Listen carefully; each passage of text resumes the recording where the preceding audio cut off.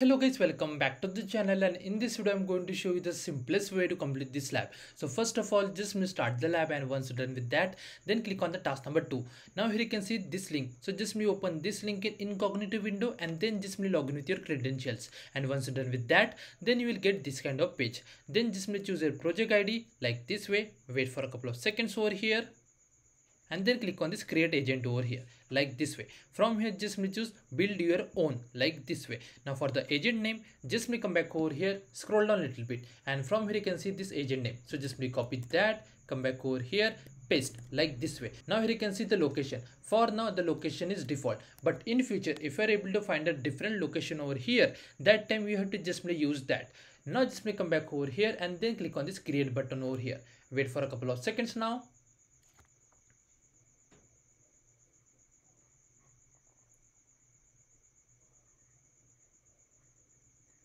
And it's finally done. Now what you do, just click on this agents over here, then click on this view all agents like this way, and here you can see this 3 dot. Just click over here and then click on this restore over here, then click on this upload. Now what file you have to upload? Now in the description box of this video I will share one GitHub link. Just click on that link and then you are able to access this file.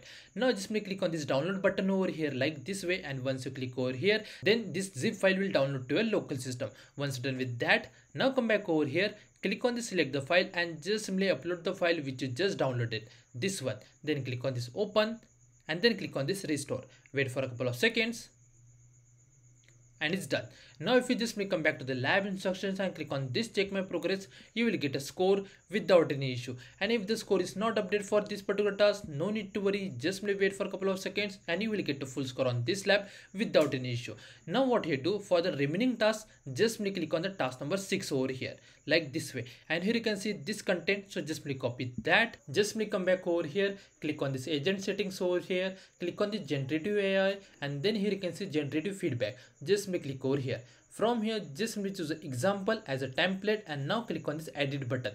Now just replace this content with this which is just copy from here. Once you do that, now here you can see we are getting this kind of error. No need to worry, just replace this name with yours like this way, and then just click on the save. Wait for a second and it's done. Make sure that once you edit this thing, you have to click on the save button, otherwise you are not able to get a full score. Once you click on the save button over here, now if you just come back over here, scroll down and click on the check my progress for the task number 6, you will get a score without any issue. And if the score is not updated on first attempt, no need to worry, wait for a couple of minutes and you will get a full score on this lab without any issue. And that's the way we have to complete this lab. If you still have any doubts, please do let me in the comment section. Thanks for watching and have a good day guys.